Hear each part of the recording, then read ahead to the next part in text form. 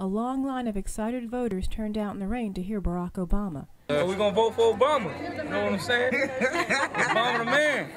Many were first-time voters encouraged by what they see as Obama's sincere interest in redirecting the nation.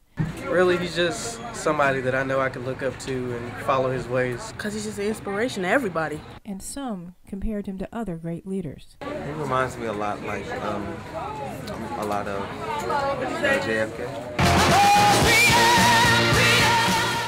And once inside, Obama delivered. He said he was going to end the war, increase taxes on the wealthy, and raise the minimum wage every year. The war in Iraq should have never been authorized and should have never been waged. And he brought them to their feet with a cheer led by a city councilwoman from Greenwood, South Carolina. Senator Obama, you're just so special.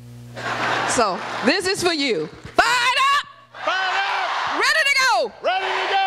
Fired up! Fired up! Ready to go! Ready to go! As Obama left, grabbing hands and hugging supporters, he left the crowd of 2,000 hopeful that he would be the first African-American president. As an African-American woman, I've never seen that happen. So, of course, we would be excited to see that, and of course, we would be the first ones to come and see Barack Obama. So I would imagine that that's why you saw the majority of African-Americans, because this would be a person that looks like us that could possibly be the next president of the United States. In Aiken, I'm Beth Williams for the Metro Spirit.